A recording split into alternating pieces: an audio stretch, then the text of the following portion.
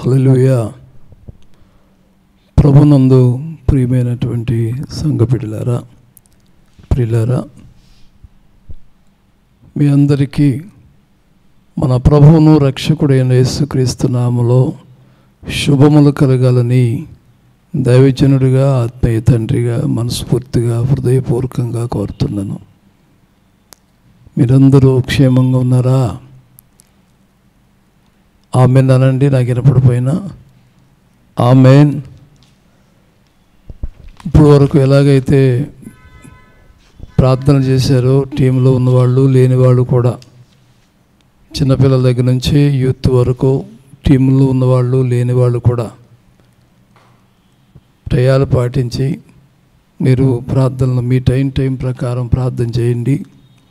అలాగూ ప్రతి వారం వస్తున్నటువంటి మన ఈ లైవ్ కార్యక్రమం మీరు కుటుంబాలతో చూస్తున్నారని నేను ఆశిస్తున్నాను. ఈ వాక్యము ఈ వారం అంతా మీ అందరికీ క్షేమం కలిగించాలి. కేవలం ఆదివారం మాత్రమే కాకుండా మిగతా రోజుల్లో కూడా ఇది ఓపెన్ చేసి మీరు చూడండి. ఎప్పుడైనా చూడవచ్చు. మీ స్పందన తెలియచేయండి, మీరు పొందిన మేలు తెలియచేయండి, ఇంకా అనేకులకు దీన్ని ఫార్వర్డ్ చేయండి. దేవుడు అట్టి కృపతో మనందరినీ మీ అందరినీ కాపాడునుగాక. ఆమేన్. దేవుని వాక్యంలో నుండి 33వ కీర్తన 14వ వచనం మనము చదువుదాం. తానున్న నివాస స్థలములో నుండి భూలోక నివాసులందరి వైపు ఆయన చూచుచున్నాడు. Praise the lord. 33వ కీర్తన 14వ వచనం మనము చదివాం. ఈ కీర్తనల గ్రంథంలో 150 కీర్తనలు ఉన్నాయన్న విషయం బైబిల్ తెలిసిన ప్రతి ఒక్కరికి తెలిసిన మాట. ఏ కీర్తనలో కూడా తీసివేసింది కాదు. ఏ కీర్తన కూడా దేనికి దానికే ప్రత్యేకత ఉంది. ఈ 33వ కీర్తనలో ఆరంభం నుంచి మనం చూస్తే దేవుని ఆలోచనలు, దేవుని కార్యాలు, దేవుడు కలిగిన ప్రజలు. 12వ వచనం ఉంది, యెహోవా తమకు దేవుడు కాగల జనులు ధన్యులు. 5వ వచనంలో ఉంది, లోకము యెహోవా కృపతో నిండి ఉన్నది. అదే 1వ వచనంలో ఉంది, స్తుతి చేయుట యథార్థవంతులకు శోభస్కరము.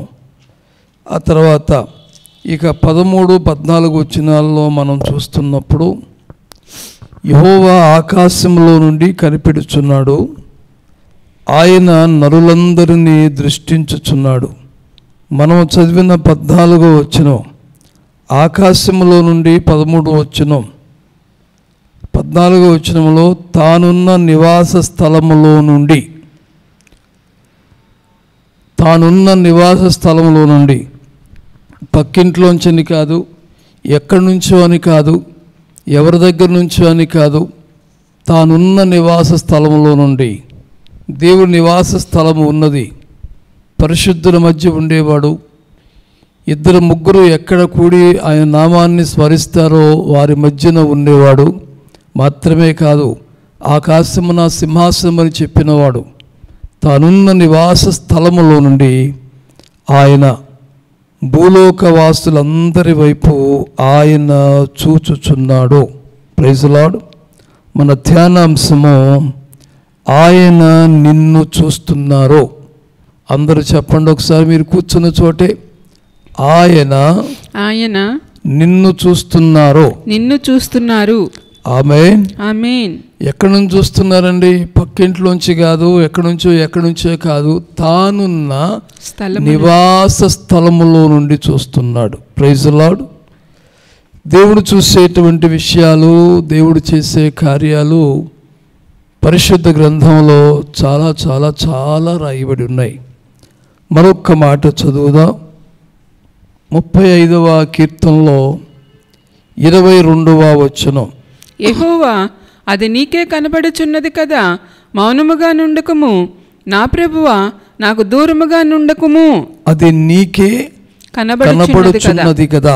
ఏది ఇది అంటే నేను చదువుతున్నాను చూడండి. 21వ వచనంలో, నన్ను దూషించడానికే వారు నోరు పెద్ద పెద్దదిగా తెరుచుకొనుచున్నారు. ఆహా ఆహా, ఇప్పుడు వాని సంగతి మాకు కనబడుచున్నదే అనుచున్నారు. కీర్తనకారుడైన దావీదును గురించి అప్పుడున్నటువంటి సన్నిహితులు లేక తోటివారు పొరుగువారు ఏమంటున్నారంటే, దూషించటానికే పెద్దను తెరుచుకుంటున్నారు. వాని సంగతి మాకు కనపడింది కదా. మనుషులు కనపడేది మనుషులో ఉన్న పై రూపం, వారిలో ఉన్నది ఏదైనా ఎదుగుదల కానివ్వండి లేక దిగజారుడుతనం కానివ్వండి, ఇలాగూ రకరకాలుగా అనుచున్నప్పుడు కీర్తనకారుడు ఆక్రందన ప్రార్థన, యెహోవా అది నీకే కనబడుచున్నది కదా. వారి కనపడిన దానికంటే, నీ మీద నీ తోటి వారి కనపడిన దానికంటే, నీ మీద నీ పక్కవారికి కనపడిన దానికంటే సమస్తమును ఆయన కనపడుతున్నవి. కారణం ఏమిటండి అంటే, తానున్న స్థలములో నుండి, నివాస స్థలములో నుండి ఆయన ఒకళ్ళని కాదు, ఒక దేశస్థులని కాదు, ఒక భాషలను కాదు, భూనివాసులందరినీ లేక నరులందరి వైపు ఆయన చూస్తున్నాడు. Praise the lord. దేవుడు చూసేవాడు. ఆయన చూసే కార్యాలు చాలా ఉన్నాయి. ఈ ప్రత్యేకమైన సమయంలో ఒక్క మాట మాత్రం మీ అందరితో పంచుకోదలిశాను. మరొక మాట చదవండి. కీర్తనల గ్రంథంలో 107వ కీర్తన అందరూ తీసి 6వ వచనం చదువుదాం. వారు కష్టకాలమందు యెహోవాకు మొరపెట్టిరి. ఏ కాలం? కష్టకాలమందు యెహోవాకు మొరపెట్టిరి. ఆయన వారి ఆపదలలో నుండి వారిని విడిపించెను. Praise the lord. కాలాలు చాలా ఉన్నాయి. గత పాఠాల్లో చెప్పాను.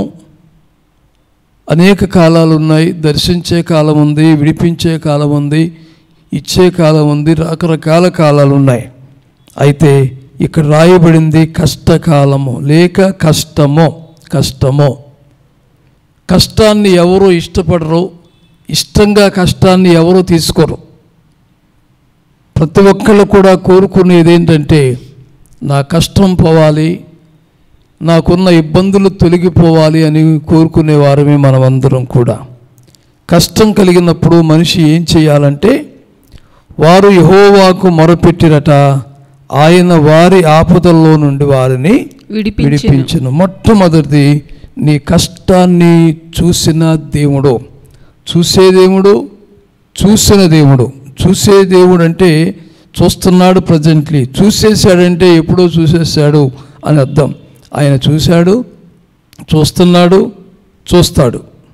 ఈ రీతిగా కష్టము కలిగినప్పుడు మన పితరులు ఈ 107వ కీర్తనలో 2-3 పర్యాయాలు ఈ మాట మనం చదువుతాం. తర్వాత 19వ వచనంలో అదే మాట చదువుతాం. ఆ తర్వాత చూస్తే ఇక 28వ వచనంలో ఉంది, శ్రమకు తాళలేక వారు యెహోవాకు మొరపెట్టిరి, ఆయన వారి ఆపదల్లో నుండి వారిని విడిపించెను. 30వ వచనంలో ఉంది, వారు కోరిన రేవునకు ఆయన వారిని నడిపించెను. స్తోత్రం. ఈ రీతిగా కష్టాన్ని చూసేటువంటి దేవుడు. మనుషులను ఎదుగుదల చూడవచ్చు, లేక నీ అంతము చూడవచ్చు, ఏదైనా చూడవచ్చు. సృష్టికర్త అయిన దేవుడు తానున్న నివాస స్థలములో నుండి ఆయన నరులను చూస్తున్నాడు, ఆయన నీ కష్టాన్ని చూస్తున్నాడు. ఈ సందర్భంగా ఒక వ్యక్తి జీవితంలో జరిగినటువంటి ప్రాముఖ్యమైన ఘట్టం, దేవుడు ఏ రీతిగా ఆయన్ని దర్శించి కృప చూపారో ఆ విషయాన్ని ఆది కాండంలో చదువుతున్నాం. ఆది కాండము అందరూ తీసి చూడండి.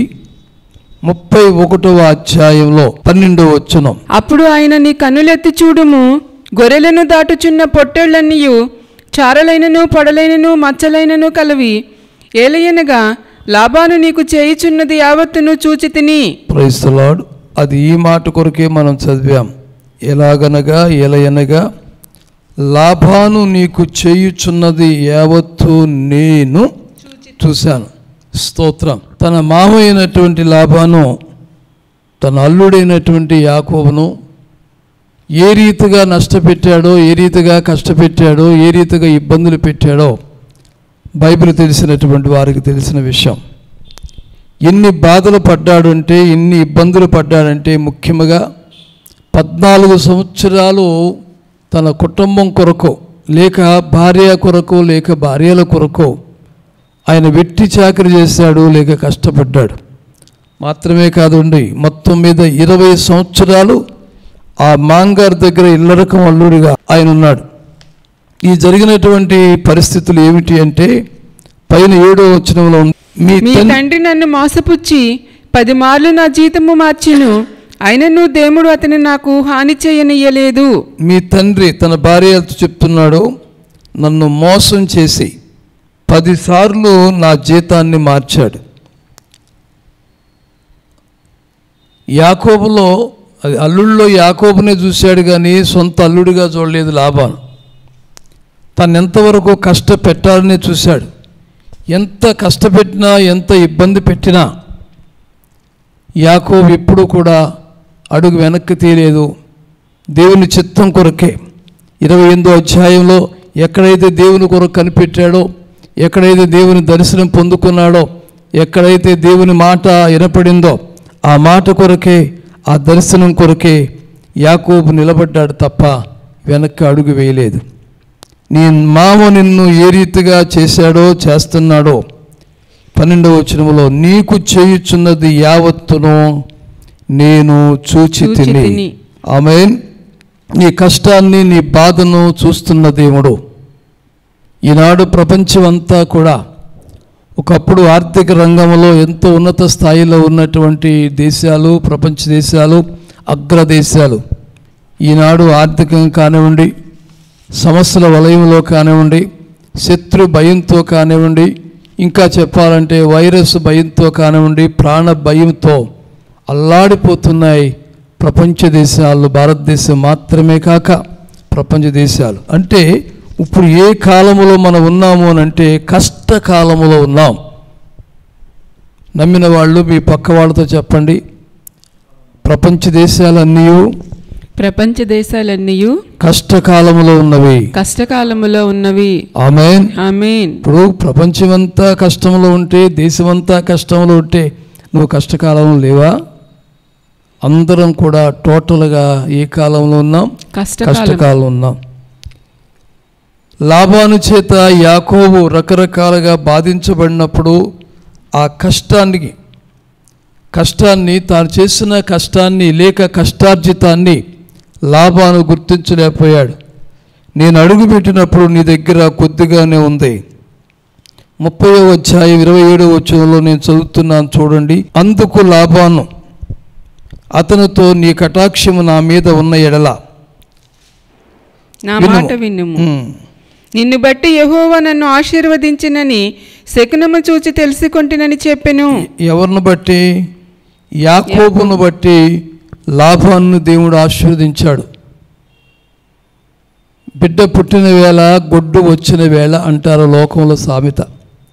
ఈ అబ్బాయి పుట్టినప్పటి నుంచి, ఈ అమ్మాయి పుట్టినప్పటి నుంచి మాకు అన్నీ కలిసి వచ్చినాయండి, మంచి రోజులు వచ్చినాయి, మా కష్టాలు అన్నీ తొలగిపోయినాయి అని చెప్పుకునే మాటలు మనం వింటాం.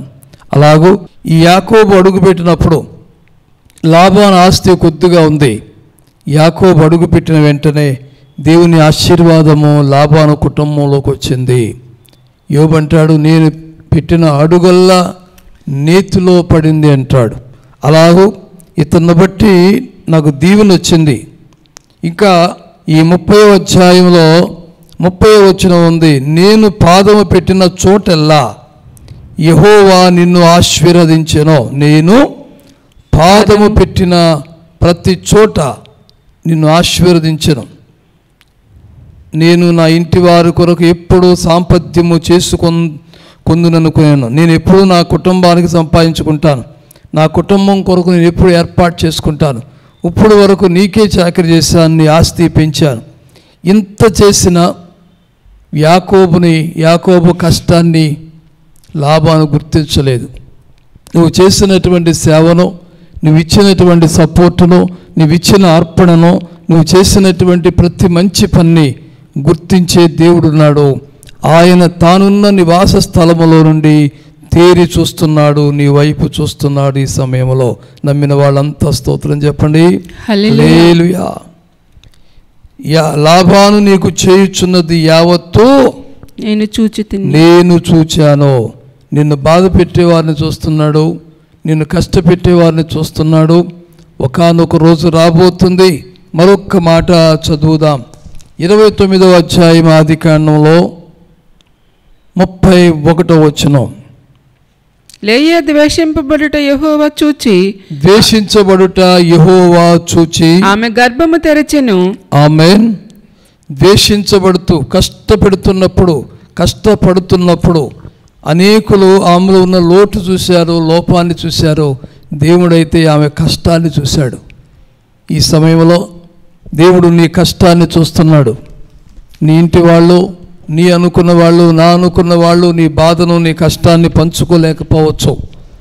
సమస్తమును పంచుకునేవాడు నేను చూస్తున్న దేవుడు మాత్రమే. స్తోత్రం.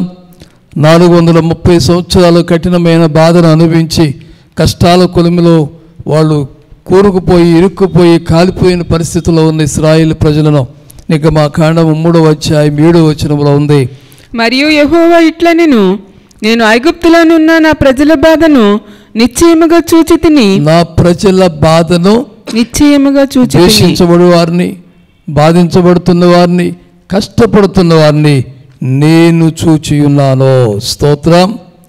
లేవీళ్ళలాగా చూసి వెళ్ళిపోయేవాడు కాదు, యాజకుడిలాగా చూసి వెళ్ళిపోయేవాడు కాదు. ఈయన మంచి సమరయుడిలాగా దగ్గరికి వచ్చి తీసుకెళ్ళినట్టుగా ఆ ప్రభువు నీకు మంచి రోజులు రప్పించబోతున్నాడు. ఈ పక్క వాళ్ళు చెప్తారా, దేవుడు మీకు మంచి రోజులు ఇచ్చును, దేవుడు మీకు మంచి రోజులు ఇచ్చును, దేవుడు మీకు మంచి రోజులు ఇచ్చును, దేవుడు మీకు మంచి రోజులు ఇచ్చును. మీ కష్టకాలాన్ని దేవుడు తొలగించి వేయును, మీ కష్టకాలాన్ని దేవుడు తొలగించి వేయును. ఆమేన్, ఆమేన్, ఆమేన్, ఆమేన్. దేశించబడిన లేయాను దేవుడు చూసి గర్భాన్ని తెచ్చాడట. ఐగుప్తు దేశంలో బాధపడుతున్న ప్రజల బాధను, కష్టాన్ని చూసి వారికి విడుదల అనుగ్రహించాడు. కనాను దేశానికి తీసుకుని వెళ్ళాడు. స్తోత్రం. మరొక్క మాట చదువుదాం. మార్కు సువార్త 6వ అధ్యాయము 48వ వచనం. అప్పుడు వారికి గాలి ఎదురైనందున దోణి నడిపించుటలో వారు మిక్కిలి కష్టపడుచుండగా ఆయన చూచి రాత్రి దోణి నడుపుటలో వారు కష్టపడుచు వారు మిక్కిలి ఆ మాట కొరకే మనం చదివాం. దోణి నడుపుటలో వారు మిక్కిలి కష్టపడుతుండగా. మిక్కిలి అంటే ఏంటి? 2 కేజీలు మోసేటువంటి బిడ్డ మీద 5 కేజీలు బరువు పెడితే నడవగలుగుతాడా? నడవలేడు. అది కష్టమవుతుంది. అదే 10 కేజీలు పెట్టామనుకోండి, ఇంకా 20 కేజీలు పెట్టామనుకోండి, అది ఎక్కువైపోతుంది. అడుగు తీసి అడుగేయలేడు. దాన్ని మిక్కిలి కష్టం అంటే భరించడానికంటే భరించరాని బాధ వచ్చినప్పుడు దాన్ని మిక్కిలి కష్టం అంటారు. కష్టం అనేది కామను, బాధ అనేది కామను. అది పెరిగిందంటే, ఇప్పుడు ప్రతి మనిషికి షుగర్ ఉంటుంది, ప్రతి మనిషికి బీపీ ఉంటుంది. బీపీ లేకుండా, షుగర్ లేకుండా అంటే నార్మల్ లేకుండా ఏ మనిషి బ్రతకలేడు. అది దానికున్న లెవెల్కి మించింది అనుకోండి, ఈ వ్యక్తికి షుగర్ వచ్చిందండి, ఈ వ్యక్తికి హై బీపీ అండి, లేక లో బీపీ అంటారు. అలాగూ బాధ అనేది, కష్టం అనేది మానవ జీవితంలో సుఖ దుఃఖములను దేవుడట జోడెడ్డ బండిలాగా జతకట్టి పెట్టాడు, జతపరిచాడు. కావున ఇది కొన్నిసార్లు పెరుగుతూ ఉంటాయి. ప్రభు అన్నారు, నేను వస్తాను, మీరు పదండి అన్నారు. తనకంటే ముందుగా వెళ్ళాలనే ఉద్దేశంతో వాళ్ళని పంపిస్తే కొంచెం దూరం వెళ్ళిన తర్వాత దోణి సాగుతూ ఉన్నప్పుడు సముద్రంలో తుఫాను పెరిగింది. అటు ముందుకు వెళ్ళటం లేదు, ఇటు వెనక్కి రావటం లేదు. అలవాటైన వాళ్ళు, ఎక్స్పీరియన్స్ కలిగిన వాళ్ళు, దానిలో అనుభవం కలిగినటువంటి వాళ్ళు కూడా ఈ దోణిని ముందుకు నడిపించడం వాళ్ళ తరం కావటం లేదు. దాన్ని రాయబడిన మాట ఏంటంటే, వారు కష్టపడుతున్నారని కాదు, వారు మిక్కిలి కష్టపడుతున్నారు. ఇవి కష్టంలో ఉన్నావా, లేక భరించలేనంత బాధలో ఉన్నావా, తట్టుకోలేని పరిస్థితుల్లో ఉన్నావా? ఏ పరిస్థితుల్లో నీవు మిక్కిలి కష్టపడుతున్నప్పుడు వారు యెహోవాకు మొరపెట్టిరి. ఏ కాలంలో? కష్టకాలంలో మొరపెట్టారు. గతంలో అయితే ఏదో ఒక సందర్భంలో ప్రతిరోజు కూడా ఎక్కడో చోట మన సంఘం తరపున ప్రార్థనలు జరుగుతూనే ఉండేవి. స్త్రీల టీము కానివ్వండి, పురుషుల టీము కానివ్వండి, యూత్ టీము కానివ్వండి, ఎక్కడో చోట మన సంఘాల్లో ఏదో ఒక సమయంలో ప్రార్థన జరిగేది. ఆ తర్వాత వారానికి 1-2 పర్యాయాలు మందిరంలో బలిపీఠం మీద నుంచి ధూపం వెళ్ళేది దేవుని సన్నిధికి.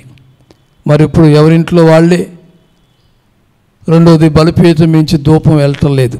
ఎందుకంటే మన మందిరంలో ప్రార్థన చేయటం లేదు, మందిరం ఓపెన్ చేయటం లేదు కనుక ప్రార్థనల కొరకు. కావున ఎవరికి వాళ్ళు ఈ కష్టకాలంలో భక్తి జీవితాలు దూరం చేసుకోకుండా, విశ్వాస జీవితాన్ని దూరం చేసుకోకుండా, లోకానికి అంకితం కాకుండా, సినిమాలు టీవీలకి అంకితం కాకుండా మీరందరూ దేవుని కొరకు కనిపెట్టండి. వారు కష్టకాలంలో మొరపెట్టారు, కనిపెట్టారు. వారు కోరిన రేవునకు వారిని దేవుడు నడిపించాడు. ఈ కష్టము కొంతకాలమే ఉంటుంది. వీరు బాధపడుతున్నప్పుడు, మిక్కిలి బాధపడుతున్నప్పుడు, ప్రయాసపడుతున్నప్పుడు, కష్టపడుతున్నప్పుడు చుట్టుపక్కల వాళ్ళు చాలామంది ఉండుంటారు. చుట్టుపక్కల దోణులు చాలా ఉండుంటాయి. చేయూతనివ్వటానికి ఒక్క దోణి వాళ్ళు కూడా రాలేదు, ఒక్కళ్ళు కూడా చేయూతనివ్వలేదు. అలాగూ నీ అనుకున్న వాళ్ళు, నా అనుకున్న వాళ్ళు చాలామంది నీకు ఉండొచ్చు.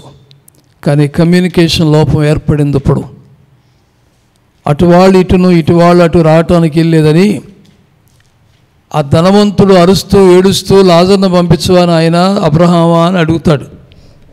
అప్పుడు ఏమంటాడు అబ్రహాం అంటే, ఇటు వాళ్ళు అటును, అటు వాళ్ళు ఇటు రావటానికి వీల్లేదో. ధనవంతుడు లాజరు సందర్భం లూకాసు వార్తలో రాయబడింది. అదే ఎగ్జాక్ట్లీ అదే జరుగుతుంది భూలోకంలో. అబ్బాయి ఎక్కడ ఉంటాడు, అమ్మాళ్ళు ఎక్కడ ఉంటారు. అమ్మాయి ఎక్కడ ఉంటుంది, తల్లిదండ్రులు ఎక్కడ ఉంటారు. ఫోన్లో తప్ప ఫేస్ టు ఫేస్ మాట్లాడుకోవటానికి ఒక సావుకు లేదు, ఒక పెళ్ళికి లేదు, ఒక దేనికి కూడా లేకుండా ఒకవేళ వచ్చారు అంటే 14 రోజులు వాళ్ళని లోనబెట్టి ఆ తర్వాత వెళ్ళమంటారు. ఇక్కడ 14, మళ్ళీ వెళ్తే 14. అంటే ఎటు చూసినా సరే ఏ కాలం వచ్చింది ఇప్పుడు? కష్టకాలం, కష్టకాలం. వారు మిక్కిలి కష్టపడుతున్నప్పుడు ఎవ్వరూ చేయూతనివ్వలేదు. నావను నడిపించడానికి ఎవరు చేయూతనివ్వలేదు. ప్రియులారా, ఈ నావ అనేది కుటుంబానికి గుర్తు, ఈ నీరు అనేది లోకానికి గుర్తు, సమాజానికి గుర్తు. ఈ కుటుంబం అనేటువంటి, సంసారం అనేటువంటి ఈ నావను ఈ లోకం అనే నదిలో నువ్వే నడిపించాలి. కొన్నిసార్లు ఎవరూ నీకు తోడుగా ఉండరు, నీ కష్టం నువ్వే భరించవలసి ఉంటుంది. అందుకు ఓర్పు కావాలి. ఓర్పట గొప్ప ద్రోహ కార్యములు జరగకుండా ఆపు చేయను. ఓర్పు నేర్పును పుట్టిస్తుంది. ఎవరైతే ఈ కష్టకాలంలో దేవుని సన్నిధిలో మొరపెడతారో, ఎవరైతే కనిపెడతారో, ఆయన బిడ్డలుగా క్రీస్తు నామములో రక్షణ బాప్తిసం పొంది ముద్రించబడతారో ఆయన వారి దగ్గరికి వస్తాడు. స్తోత్రం. రాత్రి 4వ జామున అంటే తెల్లవారుజాము అవుతుంది, 4 నుంచి 6 గంటల టైంలో సుమారుగా ప్రభువు తానే నడుచుకుంటూ వాళ్ళ దగ్గరికి వచ్చాడు. కష్టకాలంలో నమ్ముకోదగిన వాడు. తుఫానులోను సుడిగాలిలోను ఆయన వచ్చును, యెహోవా మీ దగ్గరకు వచ్చును అని రాయబడినట్టుగా నహూము గ్రంథంలో నువ్వు నమ్మిన దేవుడు నీ కష్టకాలంలో నిన్ను ఒంటరి పక్షిలాగా వదిలిపెట్టడో. ఎవరూ లేరు నా పక్క చూడు అంటాడు 142వ కీర్తనలో దావీదు. కుడి ప్రక్క నిదానించుడు, నన్ను ఎరిగినవాడు ఒక్కడో లేడు, నాకు ఆశ్రయం ఏదీ లేదన్నప్పుడు దేవుడి ఆశ్రయంగా ఉన్నాడు. అందుకని అంటాడు, యుద్ధమందు నీవు నా తలను కాయదు, నా వేళ్లకు యుద్ధం నేర్పువాడు నీవే, నీ దగ్గర నుంచి నేను ఎక్కడికి పారిపోతానంటాడు కీర్తనకారుడు దావీదు. కావున ప్రియారా, వారు మిక్కిలి కష్టపడుతుండగా ధోని దగ్గరికి ప్రభు వచ్చి ఏ రీతిగా తుఫాను సద్దుమంపి ప్రశాంతంగా నడిపించాడో, ఏ రకమైన తుఫాన్లో నీవున్నా, ఏ రకమైన కష్టంలో, మిక్కిలి కష్టంలో ఉన్నా, నీవు నమ్మిన ప్రభువు నిన్ను వదిలిపెట్టడో. నమ్మిన వాళ్ళంతా ఆమేన్ చెప్దాం. నేను నమ్మిన నా ప్రభువు, నా ప్రభువు నన్ను విడిచిపెట్టరు, నా కష్టకాలం నుండి నన్ను విడిపిస్తాడు, నా కష్టకాలము నుండి నన్ను విడిపిస్తాడు. ఆమేన్. ప్రభువు అక్కడికి వచ్చారు, వారి బాధను చూశారు, పక్క వాళ్ళు ఎవరో చూడలేదు, చూసినా సరే సహాయం చేయటానికి రాకుండా యాజకుడు వలేను లేవీయుడి వలె వెళ్ళిపోయారు. మంచి సమరీయుడిగా ప్రభు వచ్చినట్టుగా. నీ ఎవరు లేరనుకుంటున్నావా? నేను ఒంటరిగా ఉన్నాను అనుకుంటున్నావా? నేను దూరదేశంలో ఉన్నాను, నాకెవరు దిక్కు లేదు అనుకుంటున్నావా? ఇక్కడ చేసే ప్రార్థనలు దేవుని కృప నీకు తోడుగా ఉంటుంది. స్తోత్రం. కుటుంబస్తులందరూ బాగుండాలని, సంఘ బిడ్డలందరూ బాగుండాలని, దేశవాసులందరూ క్షేమంగా ఉండాలని మాత్రమే కాదండి, మన పిల్లలు కొందరు ఆయా రాష్ట్రాల్లో ఉన్నారు, ఆయా దేశాల్లో ఉన్నారు, దూర ప్రాంతాల్లో ఉన్నారు. మీ అందరి కొరకు దేవుని సన్నిధిలో ప్రార్థన చేస్తున్నాను. మీకందరికి దేవుడు క్షేమము అనుగ్రహించునుగాక. Praise the lord. కష్టకాలంలో నుండి దేవుడు విడిపిస్తాడు. వారి నోటి నిండాట నవ్వుందట, నవ్వుంది. ఒకప్పుడు కన్నీటితో విత్తారు, సంతోషంతో పనులు పోసారు. తర్వాత ఆ రోజు రాబోతుంది. మరొక వాక్యం చదువుదాం. కీర్తనల గ్రంథం 94వ కీర్తన 13వ వచనం. భక్తిహీనులకు గుంట త్రవ్వబడు వరకు నీతిమంతుల కష్టదినములను పోగొట్టి వారికి నెమ్మది కలుగజేయుదువు. ఏ దినములు? కష్టదినములు. నీతిమంతుల కష్టదినములో. స్తోత్రం.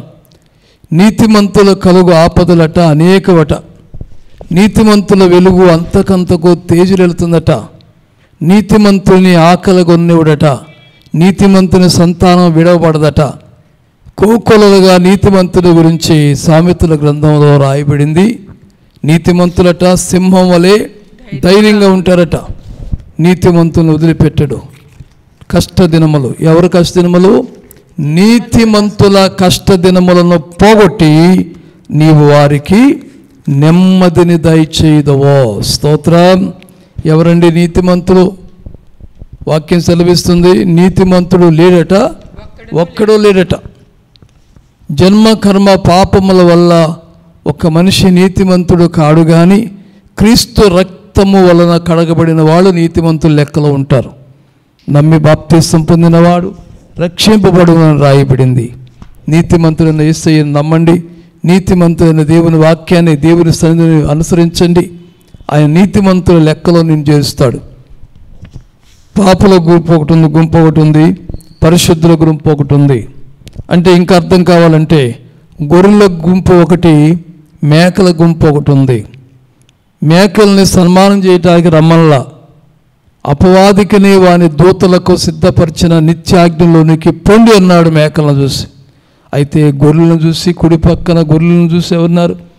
మీ కొరకు సిద్ధపరిచిన రాజ్యమును స్వతంత్రించుకోండి అన్నారు. పరిశుద్ధులు, అపరిశుద్ధులు, నీతిమంతులు, అనీతిమంతులు, క్రీస్తుని నమ్మిన వాళ్ళు, నమ్మని వాళ్ళు. ఇలాగ దేవుని వాక్యములు మనం చూస్తున్నాం. నీతిమంతులు కలుగు ఆపదలో విడిపిస్తాడు, నీతిమంతుల కష్టదినములను పోగొడతాడు. నీ నీతి నీ భక్తికి ఆధారం కాదా? యోబునంటారు స్నేహితులు, నీ నీతి నీ భక్తికి, లేక నీ భక్తి నీ నీతికి ఆధారం కాదా? యోబు తన నీతిని వదులుకోలేదు, తన భక్తిని వదులుకోలేదు. కష్టకాలంలో దేవునికి దూరం కాలేదు. నువ్వే కాలంలో ఉన్నా, ఇది ఒకవేళ కష్టకాలంగానే నీ కుటుంబానికి ఉన్నా, దేవునికి దూరం కావద్దు. దేవుని అనుసరించండి. దేవుడు కష్టదినాలను పోగొట్టే రోజు ఒకటి ఉంది, నువ్వు సంతోషించే రోజు ఒకటి ఉంది. ఆఖరికి ఒక్క మాట చెప్తాను. ఒక సోదరుడు నాకు బాగా పరిచయం. దాదాపు 35-36 సంవత్సరాల నుండి అతనితో స్నేహం ఉంది. ఎలాంటి పరిస్థితుల్లో ఉండేవాడు అంటే, ఇవాళ మంచి డ్రెస్ వేసుకుంటే, లేక బట్టలు వేసుకుంటే మరలా సంవత్సరం వరకు ఆ బట్టలు, అంటే కొత్త బట్టలు కొనుక్కోలేని పరిస్థితి. ఇవాళ తినగలిగితే రేపు ఉంటుందో లేదో అనేటువంటి పరిస్థితి. అలాంటి పేదరికం కలిగిన కుటుంబంలో ఉన్నాడు ఆయన. చాలా ఒక చిన్న సైకిల్ ఒకటి ఉండేది, పాత సైకిలు, ఒక 30 సంవత్సరాల క్రితం. ఆ సైకిల్ వేసుకుని అంతా తిరిగేవాడు, పని చేసుకునేవాడు. పని చేస్తేనే బ్రతుకు. అలాంటి వ్యక్తి ఈనాడు ఒక 40 లక్షల రూపాయల కారు వేసుకుని నా దగ్గరికి వచ్చారు. ఎలా ఉన్నారండి? ఎలా ఉన్నారు? తర్వాత చెప్తా ఉంటే ఒక్కొక్కటి దేవుని ఎంతగానో నేను స్తుతించాను. అందుకు దేవునికి స్తోత్రం కలుగును గాక. ఆమేన్.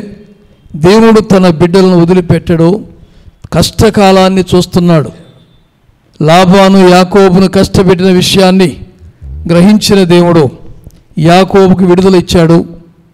లేయా ద్వేషించబడట చూసి లేయాకి విడుదల ఇచ్చాడు. ఇశ్రాయేల్ ప్రజలకి విడుదల ఇచ్చాడు. అంటే టోటల్గా వీరి కష్టాల్లో నుండి గట్టెక్కిచ్చాడు. స్తోత్రం. ఏ రకమైన కష్టంలో ఉన్నా, ఏ రకమైన నష్టంలో ఉన్నా, నీతిమంతుల కష్ట దినములను పోగొట్టే దేవుడే నీ దేవుడు. ఆమేన్ చెప్పండి. ఆమేన్. మీ గుండెల మీద చేయి పెట్టుకుని, నా దేవుడు నా కష్ట దినములను పోగొడతాడు, నా కష్ట దినములను పోగొడతాడు. నా దేవుడు నాకు విడుదలను ప్రకటిస్తారు, నా దేవుడు తానున్న నివాస స్థలములో నుండి నన్ను చూస్తున్నారు. ఆమేన్. ఆమేన్. భయపడకండి. ఏదో ఒక్క రోజున దేవుడు నిన్ను దర్శిస్తాడు. పూర్వకాలంలో నానా విధములుగా నానాసములుగా మాట్లాడిన దేవుడు ఏదో ఒక రీతిలో నీతో మాట్లాడవచ్చు, ఏదో ఒక రీతిలో నేను దర్శించవచ్చు. నీ కష్టాన్ని తొలగిస్తానికి ప్రభు సిద్ధంగా ఉన్నాడు. భయపడబాకండి. ఈరోజు లేదని బాధపడొద్దు. ఈరోజు తీసుకునేటువంటి నీవు రాబోయే కాలంలో ఇచ్చే స్థాయిలోకి రాబోతున్నావు. ఆమేన్. ఈరోజు లేదు అని చెప్పేటువంటి నీవు రేపు రాబోయే కాలంలో సమృద్ధిగా ఉందని చెప్పగలుగుతావు. దేవుని పిల్లలు ఈశ్వరం అంట ఉండొద్దు. నా దేవుడు నన్ను విడిచిపెట్టడు, నా దేవుడు నా కష్టాన్ని, యాకోబును దర్శించిన దేవుడు, యాకోబును చూసిన దేవుడు నా కష్టాన్ని చూస్తున్నాడు. స్తోత్రం. యాకోబు నష్టం చేసిన వాళ్ళు బయట వాళ్ళు కాదు, దూరం వాళ్ళు కాదు, మామ లేక చెప్పాలంటే మామే. ఎన్నో ఇబ్బందులు పెట్టాడు. దేవుడు యాకోబును అక్కడ ఉంచలేదు. ఇక్కడ ఉండొద్దు. ఎక్కడ రాయిని పెట్టావో, ఎక్కడ నూనె పోసావో, ప్రతిష్ఠించావో అక్కడికి పద అని దేవుడు యాకోబును వెనక్కి తీసుకెళ్ళి గొప్ప స్థాయి ఇచ్చాడు. నీ కష్టాన్ని కూడా చూస్తున్నాడు. ఈ నెల కాకపోతే వచ్చే నెల కదా ఆపై నెలలో దేవుడు నీకు మంచి రోజులు ఇవ్వబోతున్నాడు. అలాగూ దేవుని కొరకు కనిపెడదాం. మంచి రోజులు దేవుడు నీకు ఇచ్చునుగాక. ఆమేన్. కష్ట దినములు తొలగిపోవునుగాక. ఆమేన్. దేవదేవుడు ఆశీర్వదించునుగాక. ఆమేన్. ఆమేన్. ఆమేన్. తల్ల ఉంచుతారా? కళ్ళు మూయండి, ప్రార్థన చేస్తాను. ప్రతి ఒక్కరూ మీరు ఉన్న చోట బైబిల్ మూసి చేతులు జోడించి, వీలైతే మీరు మోకరించి మీ చేతులు జోడించి కూర్చోండి. దేశం క్లిష్ట పరిస్థితుల్లో కష్టకాలంలో ఉంది. ఈ కష్టకాలం నుండి గట్టెక్కించగలిగిన మహాదేవుడే నువ్వు నమ్మిన దేవుడు. యాకోబు పడుతున్న కష్టాన్ని, కష్టపెడుతున్న వారిని కూడా చూసిన దేవుడు. మా కష్టములు నీకు తెలిసే ఉన్నవి ప్రభువా, వారి దుఃఖములు నాకు తెలిసే ఉన్నవని చెప్పిన వాడు. ఈ సమయంలో నువ్వు ఏ దేశంలో ఉన్నా, ఏ ప్రాంతం ఉన్నా, ఏ రాష్ట్రంలో ఉన్నా, ఆ ధోని పక్కన అనేకులు తెలిసిన వాళ్ళున్నా ఎవరో ఆ ధోని దగ్గరికి వచ్చి చేయుతనివ్వలేకపోయారు. కొన్నిసార్లు ఎవరో నీకు చేయుతనివ్వరు. ఎవరు ఇవ్వలేని పరిస్థితి, జాడలేని పరిస్థితి, చేయుతనివ్వని పరిస్థితులు నీ కష్టం నువ్వే పడుతూ బాధపడుతున్నావా? ఈ కష్టకాలంలో దేవుణ్ణి పట్టుకు వేలాడు. ఏదో ఒక రోజున 4వ జామున ప్రభు తిరిగి వారి దగ్గర నడిచి వచ్చినట్టుగా, తెల్లవారుచున్నప్పుడు, తెల్లవారక ముందు ప్రభు నడిచి వచ్చినట్టు నీ దగ్గర రాబోతున్నాడు. నీ దుఃఖాన్ని తుడిచివేస్తాడు, నీ కన్నీటిని తుడిచివేస్తాడు, నీ ఇబ్బందులు తొలగించి వేస్తాడు. నువ్వు అనుకోని గడియలో, నువ్వు అనుకున్న రీతిగా కాక అనుకోని రీతిగా అద్భుతం నీ కుటుంబంలో జరుగుద్ది. ప్రార్థన చేస్తున్నాను. సృష్టికర్తమైన మా తండ్రి, ఈ సందర్భంలో ఈ వాక్య సందేశాన్ని ఆలకిస్తున్న, చూస్తున్నటువంటి ప్రియులందరికీ నిండైన మీ దీవెన అనుగ్రహించి కష్టకాలంలో గట్టెక్కించమని యేసు నామములో అడుగుచున్నాను తండ్రి. ఆమేన్. ఆమేన్. ఆమేన్. దేవదేవుడు మిమ్మల్ని దీవించునుగాక. Praise the lord. ఆమేన్.